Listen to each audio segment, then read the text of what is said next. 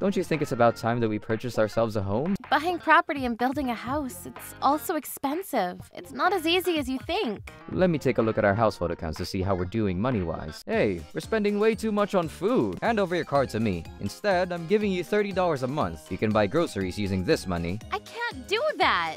Well, don't tell me that you can't do it until you've tried. Trouble Busters! Melanie, I love what you made for dinner tonight. You're a great cook. I made our meal with the freshest ingredients. That's probably why everything tastes so good. The preparation itself was really easy. You should take credit for the food because it's delicious. Sarah thinks so too, right? Yes, I love what Mommy makes for us. You really are a great cook. My name is Melanie. I'm a typical housewife. I live with my husband Aaron and our daughter Sarah. Aaron's mother is no longer with us, so sometimes his father Alan comes over to our house to have dinner with us. Alan used to work in the military, so he can be strict at times, but he's loving in his own way and treats me like a real daughter. Melanie, I hope that you're not having a hard time raising Sarah and also taking care of the house at the same time. Dad, you don't need to worry about Melanie. She's doing just fine. Besides, Melanie doesn't work, so she's not as busy as you think.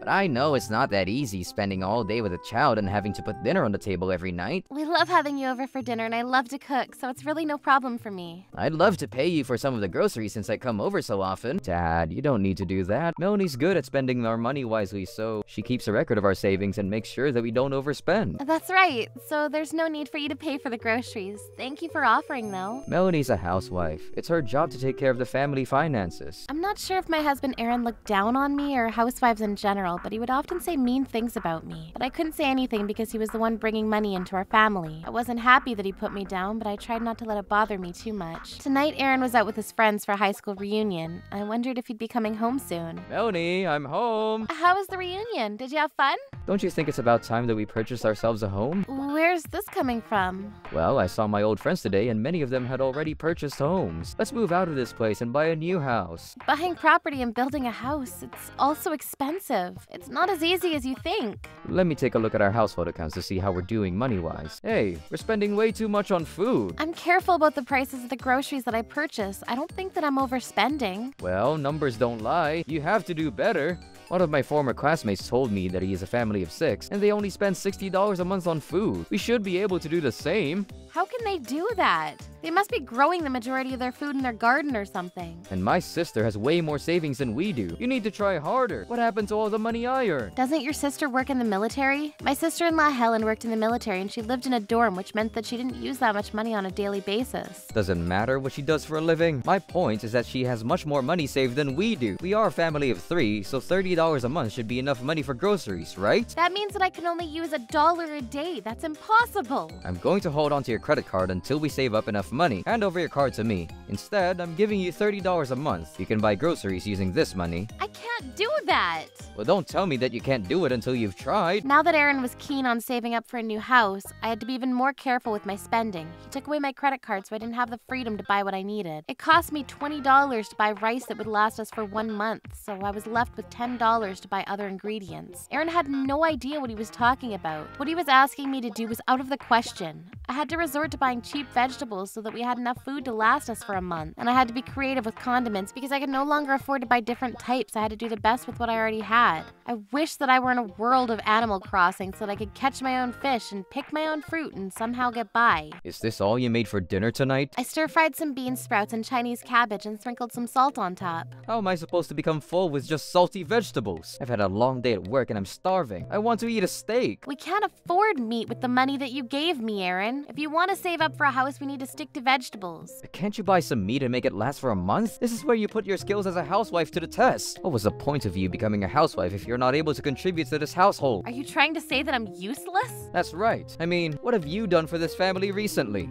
I may not be making money like you, but there's a lot of unpaid work that I do around the house to make sure that we can all live comfortably. And I bet you're not spending the money that I gave you wisely. If you were a good housewife, you would make me a good steak. How can you say that to me? I've been trying really hard to make meals within our small budget. You should give me more credit. Well, can't you try to look for a cheaper supermarket then? Don't go to the nearest supermarket because it's convenient. You should choose where to shop based on the prices. I suggest that you look at some supermarkets outside our neighborhood because there could be cheaper options. I have a thought. Have you considered the fact that maybe your classmates were including the price of rice and condiments into their monthly food budget? And it's possible that their families have a farm or vegetable garden where they could get some food for free. I don't know how the other families do it. I just know that they're doing a better job than you. When I was still single, $30 a month was more than enough money to pay for food. But now we're a family of 3, so you can't expect me to be able to buy all the food that we need on the same budget. Why are you being so difficult? What is your problem? I was able to live off $30 a month for food, and I wasn't even trying, so if you made more of an effort, I'm sure that it's doable. You just don't get it.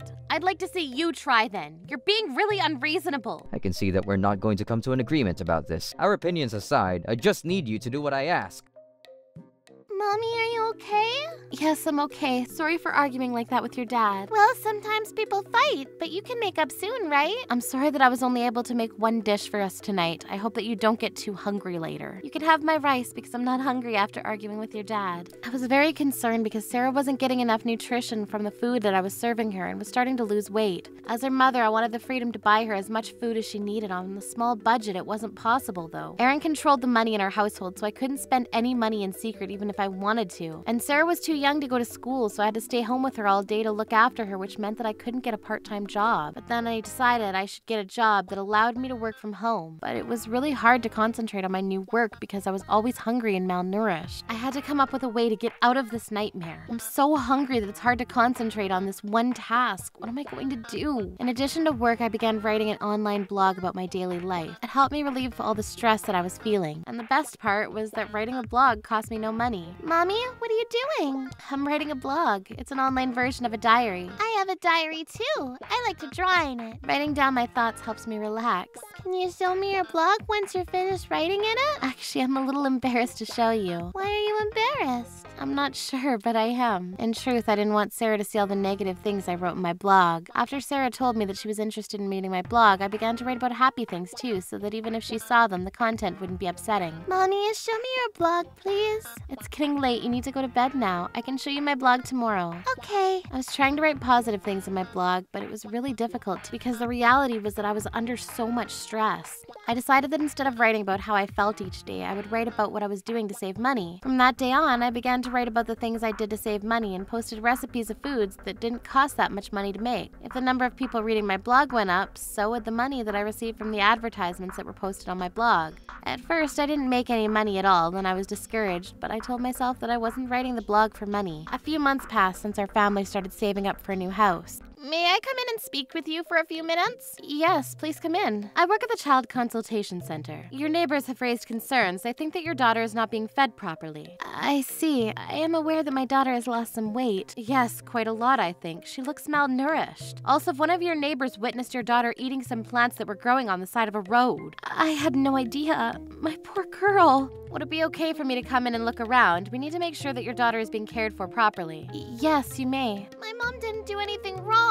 Excuse me? It's not my mom's fault that I'm not able to eat all the food that I want to. It's not good for your health that you've lost so much weight, though. We need to fix this situation, otherwise you might become ill. You can tell me the truth. I read in a book that there are some plants that are edible. That's why I tried to eat a plant off the street the other day. Sarah, I'm so sorry I wasn't able to put enough food on the table for you. I wanted to find some delicious plants so that I could bring them home and share them with my family. Please don't be mad at my mommy. She didn't do anything wrong. I see. Thank you for sharing this with me. What shall we do now? May I look around the house a little? And after that, the 3 of us can sit down and have a chat. Please, go ahead. The woman from the Child Consultation Center looked around our house and told me that everything looked okay and said that she didn't think that there was any abuse going on in the house. After that, she left our house. Although I've never raised my hand towards Sarah, I was shocked that some of our neighbors assumed that Sarah was living in a troubled home. Sarah, this is all my fault. I should have given you more food so that you didn't have an empty stomach all the time. I'm so sorry about this. It's okay, Mommy. I'm fine. You don't need to worry about me. I feel sleepy, so I'm gonna take a nap now. I was concerned for Sarah's health because not only was she really skinny, but she also seemed to lack energy. Before, she would play outside at a park, but recently she got tired easily and would take naps during the day. It must have to do with the fact that she wasn't getting enough nutrition. I was so mad at myself for making my daughter suffer in this way. I haven't been able to put a decent meal on her table for months now, but now that it was affecting Sarah's health negatively, I had to come up with a plan to make the current situation better. Good morning, Mommy.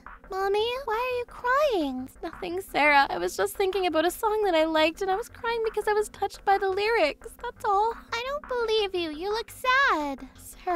Sarah was a very smart girl, and she realized that I too was suffering. She was such a sweet and kind girl. I was relieved that she didn't turn out to be like her father. Mommy, I'm going to help you be happy again. What do you plan on doing? Who are you calling? Can you please come over to our house now? My mommy is sick because she hasn't been able to eat properly. I had no idea I was putting so much burden on you. I feel terrible about all this. You don't need to say sorry. Grandpa's on his way here with some yummy food. Yay! Thank you so much, Sarah. I'd been listening to Aaron up until now because he basically gave me no choice, but I couldn't take it anymore. I couldn't let Sarah suffer just because I couldn't stand up to my own husband. I didn't want Sarah to be hungry anymore. I wasn't going to forgive Aaron for what he put us through. Troublebusters. Chinese cabbage and bean sprouts again? I'm sick and tired of eating this crap all the time. Can't you make something decent for once? How come there are 2 extra plates on the table? Who was this for? For us, Aaron. What are you two doing here? From what I gather, you've only been eating Chinese cabbage and bean sprouts every day. Yes, that's right. Don't you feel sorry for me? I work all day long and this is the only thing that Melanie serves me. I asked Melanie to be prudent with her spending because we're saving up to buy a new house. And she's decided to make us the same thing for dinner every night. We're all suffering, but she isn't even saving us that much money. It really sucks. Melanie's the one that I feel sorry for. Why? Melanie told me everything. You're only giving her $30 a month to buy food. That's outrageous. What can she buy with such a paltry sum? You're such an idiot. Always were. I need her to save money because we're trying to buy a new house. But that doesn't justify giving Melanie only $30 a month for food. You're a family of 3. You don't seem to understand numbers, Aaron. I have a friend who is a family of 6, and they get by on just $60 a month for food. If they can do it, we should be able to do the same. I know who you're talking about. Your friend is my friend's little brother. I asked her how her family buys food on such a small budget, and she told me that her parents are rice farmers and they get rice for free. They also get vegetables for free from the farmers that are friends with her parents. I was wondering how they were able to survive on such a small budget. And as for the meat, they know a hunter who gives them leftover meat for free. So they get most of their food for free. They only need to buy a few things a month. What about you then? You have way more savings than we do. What's your secret? We want to save money like you're doing. I work in the military and live in a dorm. Do you understand what that means? I don't need to pay for food, housing, or clothes. I barely spend any money. That's my secret for saving money. That's why I'm able to save most of my savings. Well, we may not be able to save as much as you, but we should still be able to do it. It's okay for you to compare yourself to another family, but at the very least compare yourself to someone in a similar situation. Otherwise, it doesn't make any sense. Why are you two so critical of me? Are you trying to tell me that this is all my fault? That's exactly what we're trying to tell you. Open your eyes, Aaron.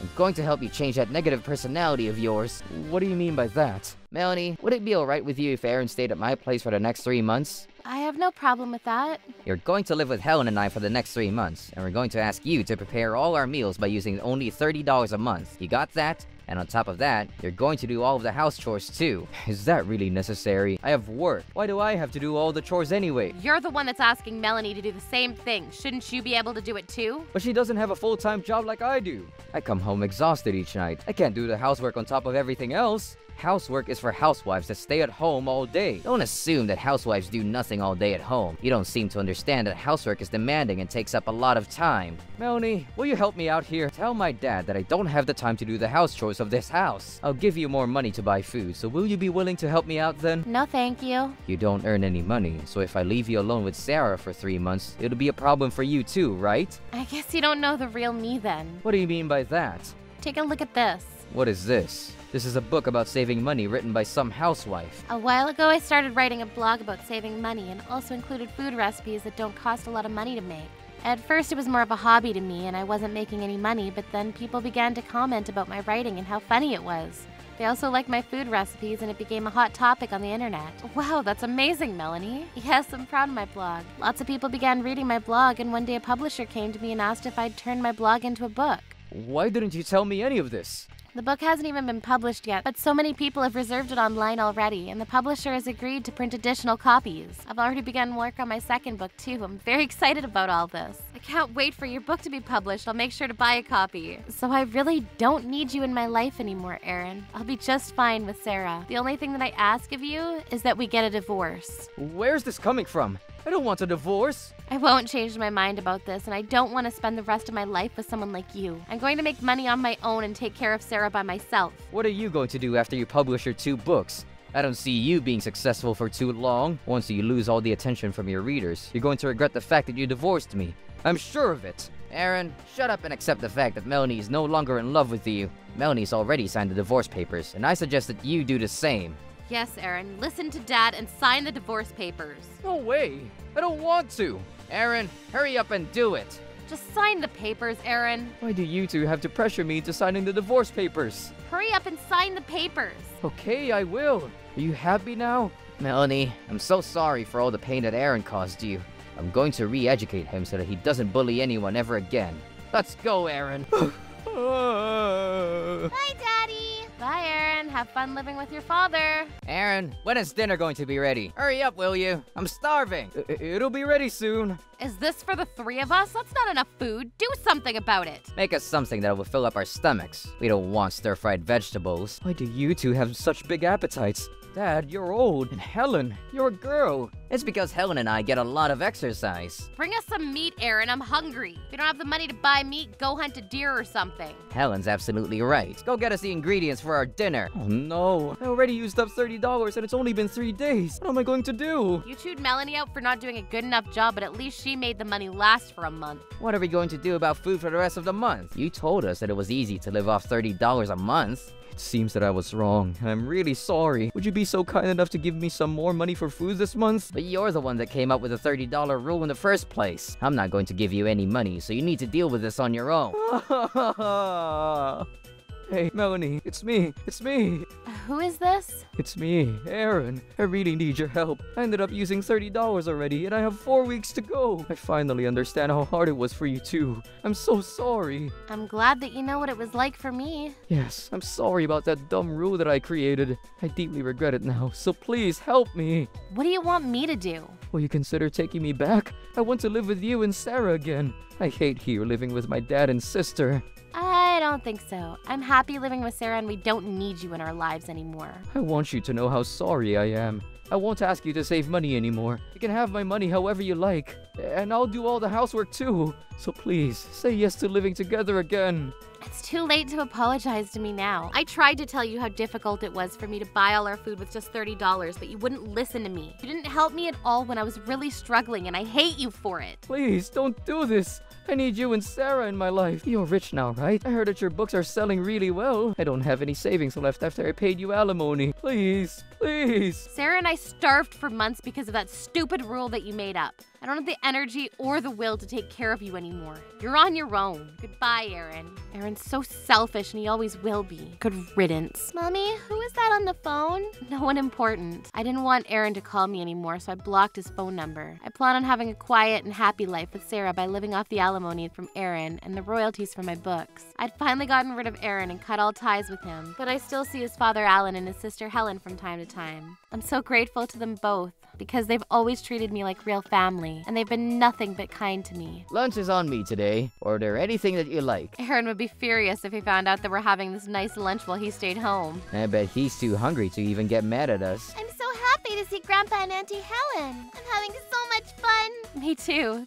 Thank you for agreeing to see us, although I'm no longer married to Aaron. We love seeing you and Sarah. It makes us very happy too. You may no longer be married to my brother, but you'll always be family to us. Aaron called me the other day to tell me that he spent his monthly budget for food in just 3 days. I wonder how he's holding up. If need be, we'll get him to eat wild grass so you don't need to worry about him. You're right. He's a grown-up. He can take care of himself. After that, we met Alan and Helen on a regular basis. Each time we'd go to a restaurant and enjoy a nice meal together. Alan and Helen told me about how Aaron's been living a really simple life at home because he doesn't have any money to spend freely. I suppose he finally understands the hardships that Sarah and I had to go through, all because he wanted to save up to buy a new house. I'm thinking of writing a new book about my former life with Aaron. I think that people would be interested to read about that. Trouble Busters.